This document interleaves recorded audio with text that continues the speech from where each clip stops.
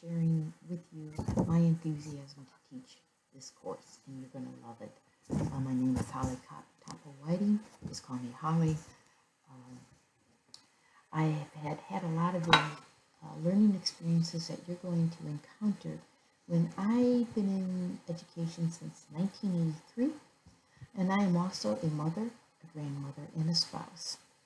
And I also work in the community, and I believe in going to church. So I did all that while I was getting my education, and so I know the roles that are full-time, and that I can understand how you're entering the classroom with many levels of responsibilities and roles. So I'm going to be very empathetic to your hectic schedules because I lived it, and I can be a resource and a mentor and encourage you at any time when your efforts and dedication need a little bit more encouragement. I'm here to help you be successful in this course and equip you with skills that you'll promote your success in courses other than this and in your life. And that's it. That's about it. Please do not hesitate to contact me. My contact number is going to be near the end of the slide presentation.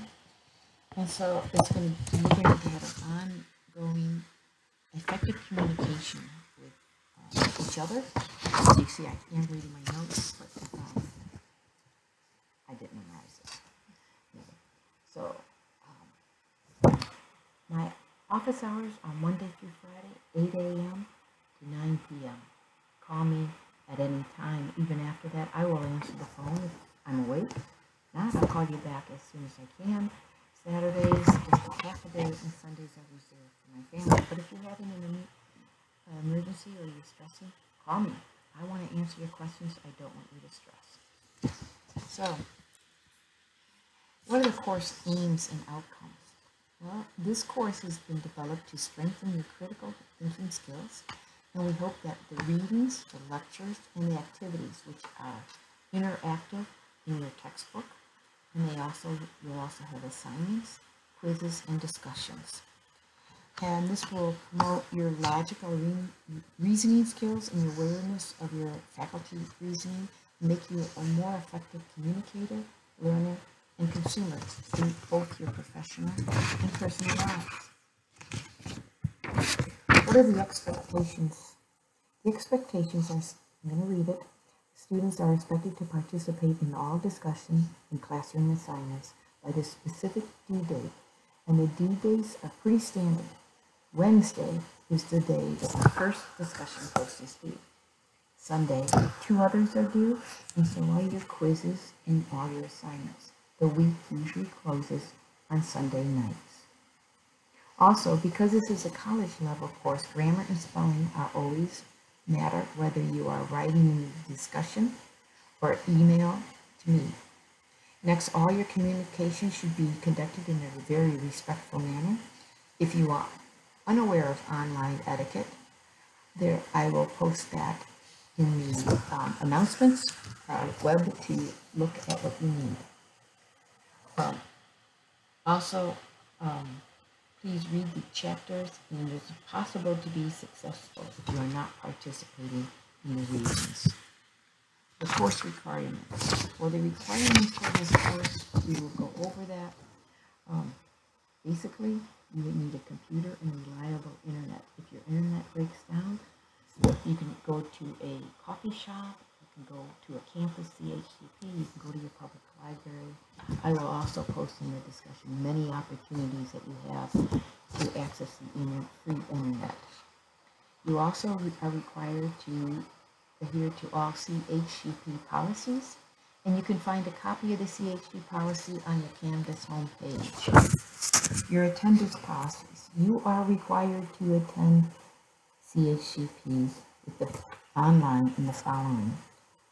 If you're taking an online class, you must attend each week. Attendance is defined as participating in any academic activity, which includes posting in the graded discussions, submitting a written assignment, submitting a completed quiz or assessment or test, or attending a synchronous learning activity with me.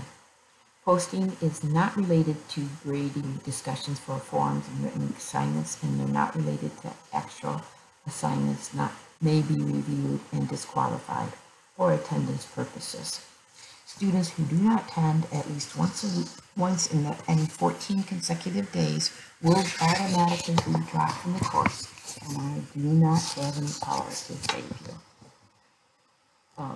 You'll be administratively withdrawn from the college retroactive to the last date of recorded attendance. CHCP makes many schedule breaks during when there are no courses and schedules. When this occurs, such as an annual winter break, the non-enrollment period may extend for a 14-day limit. Okay. You're going to have some required downloads. The downloads are you need to do the lectures and the textbooks, and you need to read them. Usually they're most effective on the Firefox web browser, and so you'll need to download the Firefox and access Canvas through the Firefox web browser. That's going to be also, the web link will be in the announcements under Welcome and Greetings. Course guidelines. Late work policy. I will accept late work policy, late work, if you call me, text me before your work is late, no deductions. 1 day, 2 days, you're going to get a 5% late deduction, and no more than 6 days. That's it. Late is not accepted. Just call me. Like I said, I will work with you. You have probably hectic schedules, and I had one when I was going, and my instructors were very sympathetic. What is it? Deductions for being late are 1 to 2 days, and the rationale for that is this is an accelerated course, so falling behind after 6 days is like falling behind 3 weeks in a traditional semester course. That's why after 6 days, you may be dropped.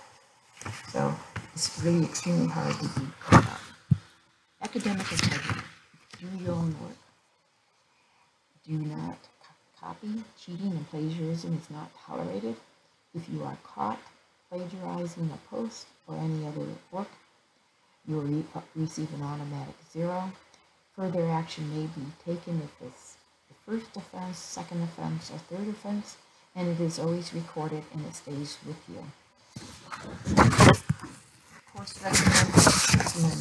recommendations. I recommend that for each course you have open up a file and maybe sub-files for each week.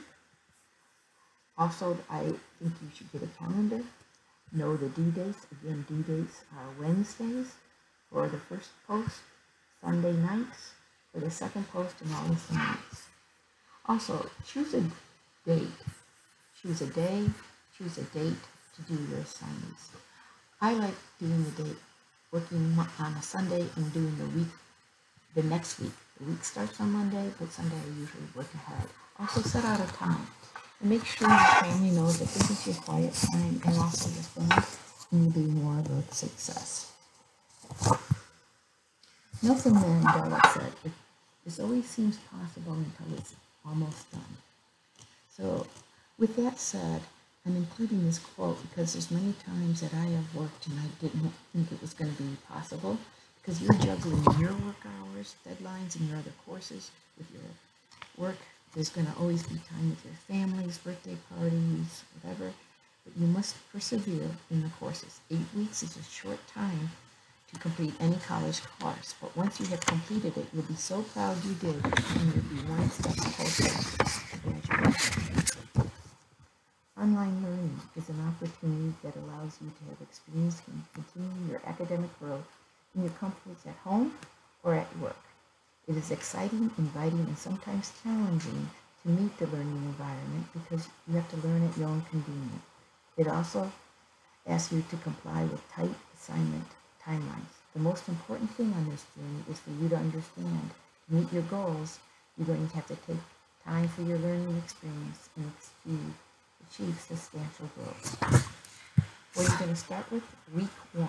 And again, Hope you create a file for each course, subfiles for each week, read the text, take notes, use the interactive flashcards, do your homework assignments, post the discussion by Wednesday, take the quiz, and the rest. If you have any questions, details, you can just call me, and that's the end of this presentation.